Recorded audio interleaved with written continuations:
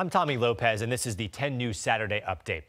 Virginia Tech students are honoring a former cadet who died in a Navy training exercise. The class of 2021 has added a special spot for Sarah Mitchell on its ring.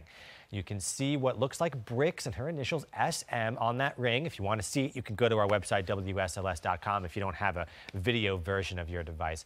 We also have more on the full meaning of what it means to honor Sarah Mitchell and her death that happened as she was in an accident in a Navy training exercise on our website, WSLS.com.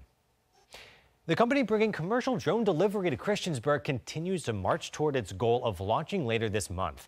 Construction continues at what Wing calls its nest, the home base of operations near Christiansburg, near the mall there. People who live in Windmill Hills and Karma Heights neighborhoods will be the first who will be eligible to sign up. The company is still looking for people to sign up for that service, and you can find out more about the events that are continuing Saturday and if you are eligible for that service at WSLS.com. Virginia Tech kicked off its 10-year capital campaign called Boundless Impact to raise $1.5 billion.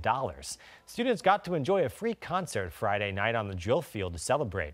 While the university president and alumni attended a suit and tie event, students wore glow bands and screamed all night long at this concert. The show featured DJ Earworm, Fits in the Tantrums, who you can see there on your screen if you have a video device, and also Anderson .Paak. The campaign is aimed at alumni, but Virginia Tech wanted the students to be involved as well. Remember, you can always get news, weather, and sports on the go with WSLS.com and the 10 News app. I'm Tommy Lopez, 10 News, working for you.